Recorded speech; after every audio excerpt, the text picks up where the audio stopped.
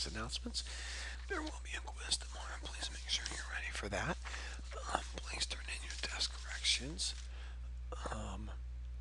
I remember, you're not getting credit for the test. You'll take it today, but you're not going to get credit for this test until you have shown all of your work and done all the corrections. Okay, incompletes. I don't think there are some incompletes. That's right, Trevor. This must be turned in by tomorrow, or will be a 0. Okay, this was given on Monday. Okay, if you have any questions on that, Trevor, you can contact me.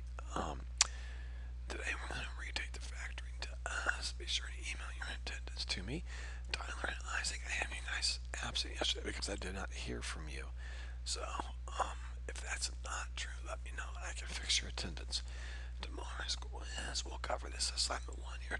The one I was talking to Trevor about, this assignment here. It was given on Monday. And so, that is what the quiz will cover, one assignment. Sorry for yawning. Please study those problems. Now let's go over your test.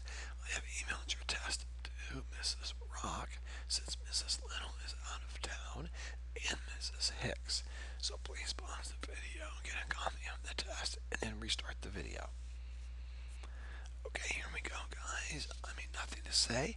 Factor all of these as far as they can go. If any of them cannot be factored, please write cannot be factored in the blank. That's all for today, students. Please get to work on your test. It must be finished today before you leave school. Have a great day.